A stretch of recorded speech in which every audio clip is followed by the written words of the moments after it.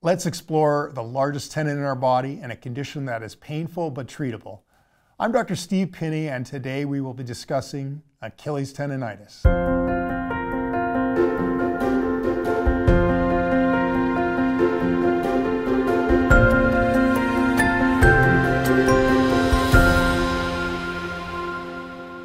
To understand Achilles tendonitis, it's important that you understand how the Achilles tendon functions.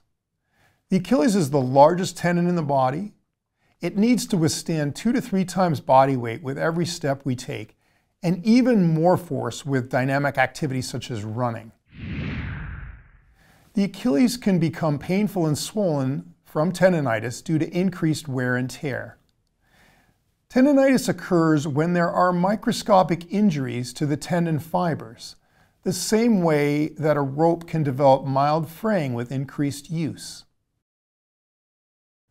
The body responds to these microscopic injuries by sending increased blood and inflammatory mediators to the Achilles. This can lead to painful swelling of the tendon and also the synovial lining that surrounds the tendon. The symptoms of Achilles tendonitis include pain and swelling around the tendon. The pain often begins following a sudden increase in activity, such as performing intense sporting activities on the weekend, or perhaps after starting a new and more intense training program. Achilles tendonitis is more common in middle-aged athletes because tendons and muscles tend to stiffen and weaken as we age.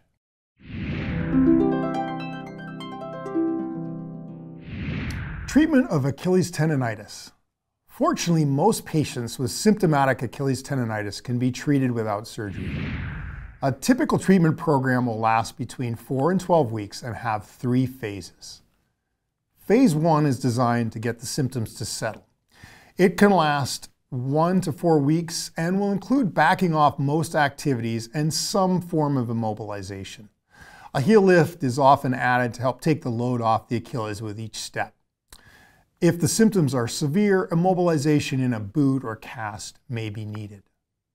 Phase 2 is a rehabilitation period whereby the patient works to strengthen the surrounding muscles, increase the flexibility of the tendon and the calf muscles, and help mobilize any scar tissue that has formed around the inflamed Achilles.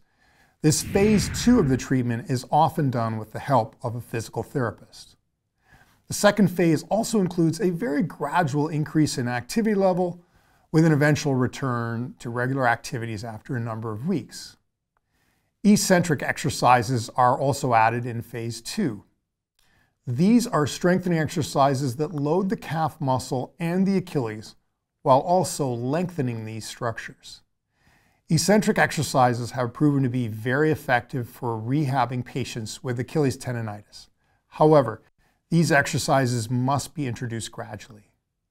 Phase 3 of the Achilles tendonitis treatment program is a maintenance phase. Strengthening and stretching of the Achilles and lower extremity muscles should be continued indefinitely. And patients should take care to avoid any dramatic increase in activities which might cause the Achilles tendonitis symptoms to recur. I hope that this video has been helpful to your understanding of Achilles tendonitis. To learn more, I invite you to click on the link below. Until next time, I'm Dr. Steve Pinney.